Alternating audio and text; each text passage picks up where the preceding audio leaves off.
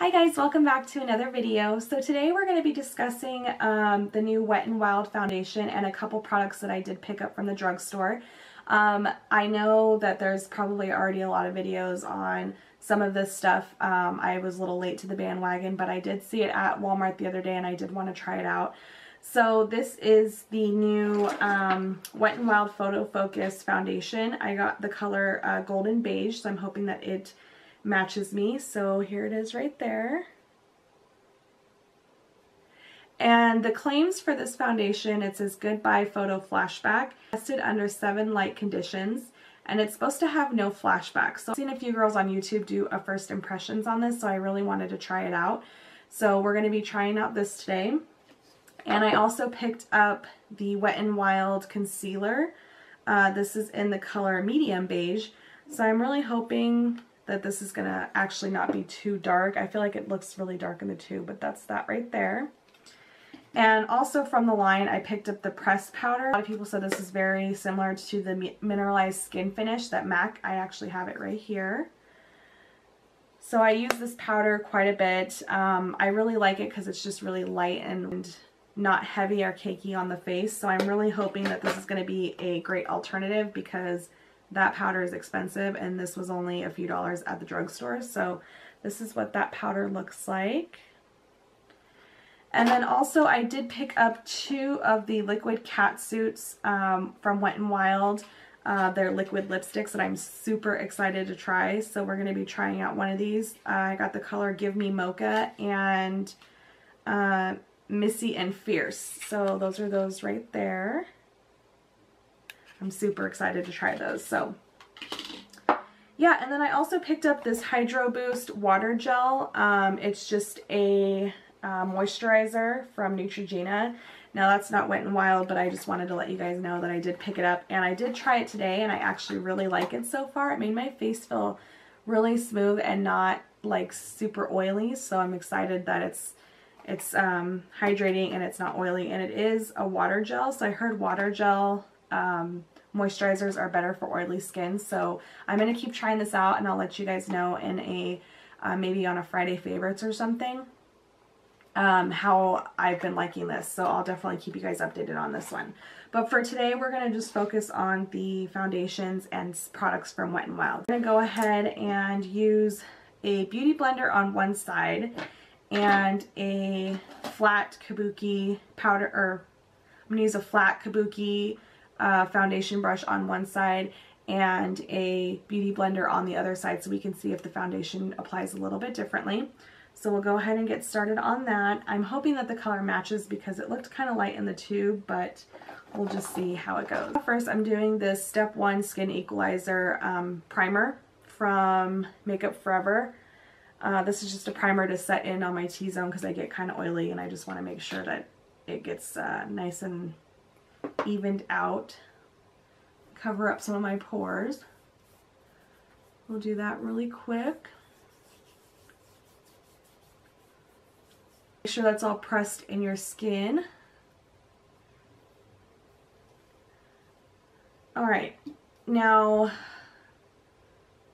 the color on this that I got was golden beige. It does look really light, but I'm hoping that maybe on my skin it doesn't look as light than it does in the actual bottle. It is a glass bottle, so that's really nice. I believe this retailed for less than $5. I will link it down below in my description box for if anyone that's interested in the product. Wet n Wild is cruelty free and it does say new on there, so I am super excited to try this out. I'm just hoping it works well for me. Now right off the bat it does have this almost like spatula. So we'll just go ahead and start dotting it on our face. I like having a spatula that way because I don't really like when there isn't a pump, but it's nice if you don't have to actually touch the product. It's more sanitary and then it just gets all over your fingers. So I don't know how much I'm going to need, but I'm just going to put a little bit on one side. And we're going to use this Sigma Flat Kabuki F80 brush to blend everything out. We'll start buffing it out. It does dry pretty quick, I noticed right off the bat. So maybe I'll just, on the other side, not put so much But it actually does look like it matches me pretty good. That's good. I hate when I buy foundations and they don't match. Definitely soft to the touch. It doesn't feel really sticky on my face, which is nice.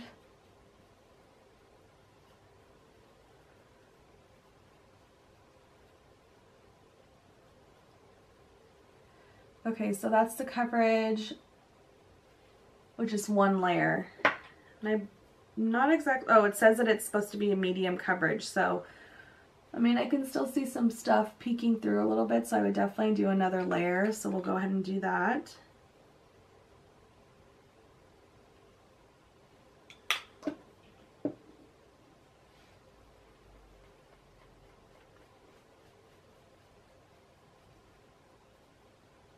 It's kind of splotching a little bit on my sideburn area where I have some hair, so I don't know what that's all about, but maybe it's this brush, because this brush is kind of dirty. So that's without, and that's with. So we'll go ahead and try it on the other side with the Beauty Blender and see if that applies a little bit differently. Sometimes foundations are better with beauty blenders, or they're better with brushes. So we'll just see with this. I definitely feel the coverage is a little bit more heavier with the Beauty Blender.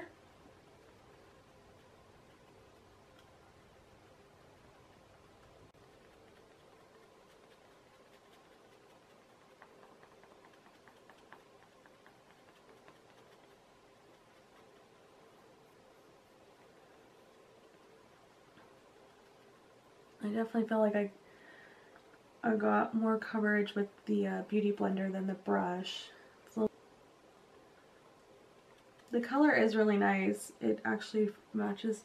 It looks really light on the camera because the lighting, but it actually does match really well. I don't know if you guys can really see that.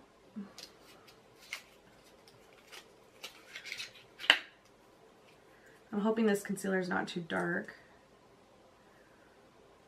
Oh no, perfect. So, go on with the concealer. The concealer feels a little bit thick, but it's not bad.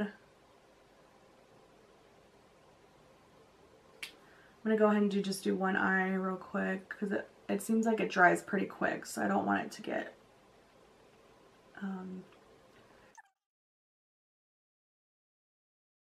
tell a difference on which eye does and doesn't have concealer. It's not settling in my fine lines, which is the thing I have the most problem with, so that's good. It's nice, not bad. We'll go ahead and do the other side. It feels like thick when you're putting it on, but it doesn't feel heavy on the face, which is nice. I don't like a really thick concealer because I have fine lines.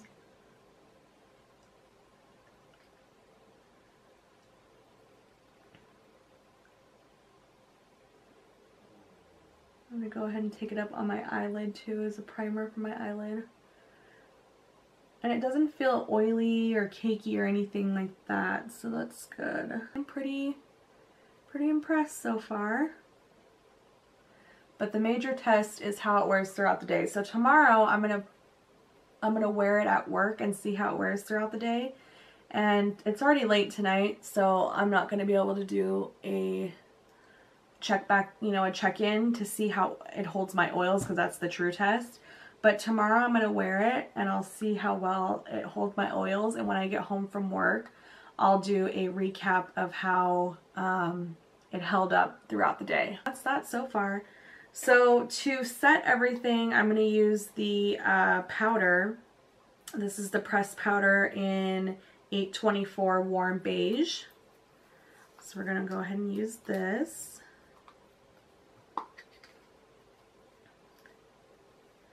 And right off the bat, it does feel really silky, just like the MAC Mineralized.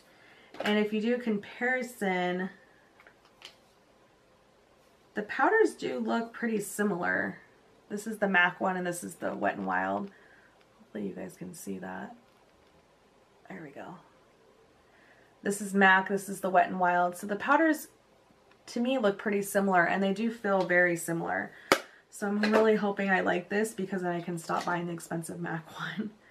So I'm just going to take my Sephora Pro airbrush in 55 and just do a little bit and tap off, and we'll just set the face.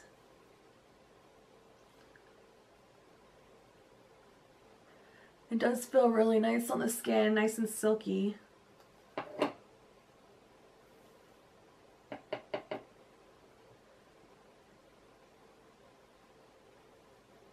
Down the neck. Some bronzer on, but that's it right there. I really like the way that it's looking on my skin right now. Everything just looks so soft and airbrushed, so I like it. So far so good.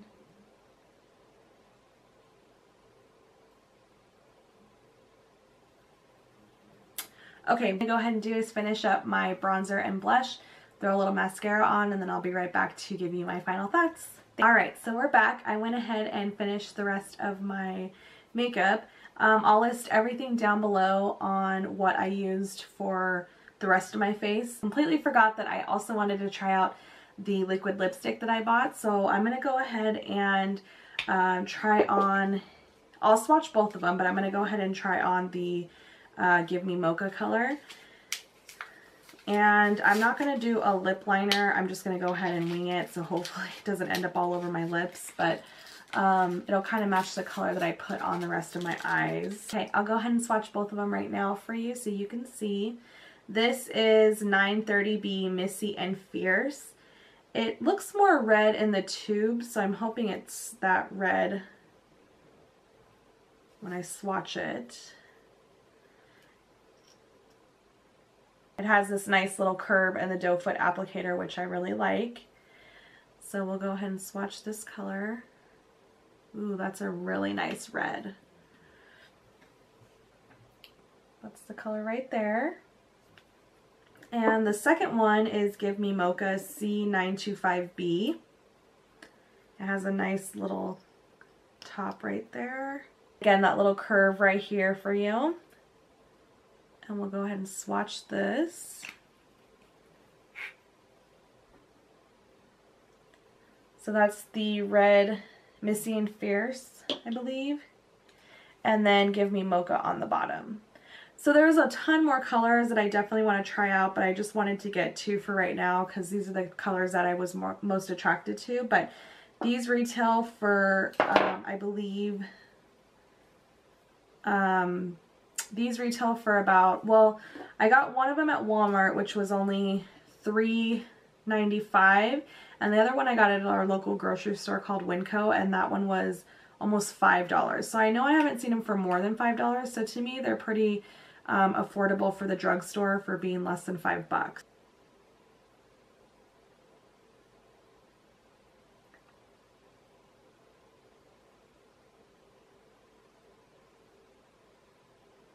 I like it because this doe foot fits in right into your lips, so it makes it easier to get the color on your lips.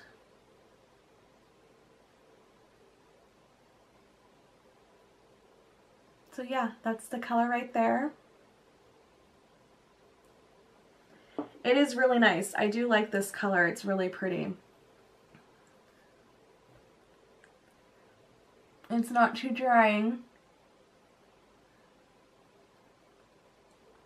And I still feel like it's not going to really super dry out my lips. So yeah, I'm excited. I actually really like that color. So I'm actually going to have to cut this video short because my battery is dying. So there's the final look. I am really liking the way that the foundation looks. I really like the way that it's sitting on my face. The color matches really, really nicely. And I'm really, really liking this lip color. It's beautiful. I don't really wear a lot of colors like this, so it is really pretty. And the foundation is still looking really, really good. So like I said, tomorrow I am going to wear this foundation all day at work and we'll see how it holds up. But everything else I'm pretty satisfied with. So I'll definitely give you guys an update on how everything looks. I apologize, my camera shut off there at the end. So I was saying that I will do a follow-up tomorrow on how the foundation and everything with the concealer and powder, how everything wore throughout the day, and I will definitely let you guys know tomorrow, because right now I'm going to bed and taking all of this stuff off. So guys, watching every video and all the feedback that I have received so far has seriously made me feel so happy. I love hearing your guys' feedback, and I'm so happy that you guys are enjoying the videos. I'm trying to work my butt off to get as many videos out as possible and working towards putting new feed up for you guys. So thank you so much for everyone that has subscribed. You guys so much for giving me all the love and support. It really means the world to me. Until next time, I'll talk to you guys soon. Bye! Hey guys, so I'm currently in my kitchen right now. I wanted to do a quick check-in for the foundation. I had to run home for lunch really fast, so I figured I would show you guys the foundation. I've been wearing it since 7 o'clock this morning, so it is about 1:17 right now. And so far so good. I'm really happy with the way that the foundation is looking. I know the lighting in here isn't that great, but I'll do a close-up of the foundation so you guys can see it. I'm really happy with the way it looks so far. It doesn't feel too oily. I can tell I'm getting a little shiny in my T-zone problematic areas, so in my forehead, my nose, and my cheeks. But my chin is actually looking pretty good. Usually foundation tends to break up right there, so it looks pretty decent so far. So as soon as I get home from work tonight, I will do another check-in. I'll be home about 5 o'clock, so about 5:30, and that'll be a 8-hour, well, almost 9 hours of me wearing the foundation. So I'll definitely let you guys know how it looks, and I'll do another check-in then. Okay, see ya. Hi guys, I just wanted to do one last check-in. I did a check-in around 1:30 today, and wasn't looking as oily as I am now. You can definitely see the shine. It's not as shiny as it seems on camera. I just have these really bright lights, so it's really putting the focus on my shiny areas. But as far as the foundation goes, it's pretty much worn down a little bit on the sides here. My chin still looks pretty good, but around my nose and definitely in my T-zone area, that has gotten really, really oily, and around my forehead has gotten pretty oily too. But other than that, the foundation actually looks pretty decent. It hasn't, sometimes my foundation wears off over here on the side because my hair, or if I'm going like this, it'll wear off, but I actually think it looks pretty decent on the side, considering I've been wearing this foundation for about, let's see, I put it on about 7 o'clock, well, like 6:40, no, about 7 o'clock this morning, so for almost 9 hours, I think it looks pretty good. Got the foundation for the rest of the week, but I want to see if I just do an oil, these are those little oil pads, if I just use an oil sheet, I want to see how well the foundation still looks with just getting rid of some of that shine.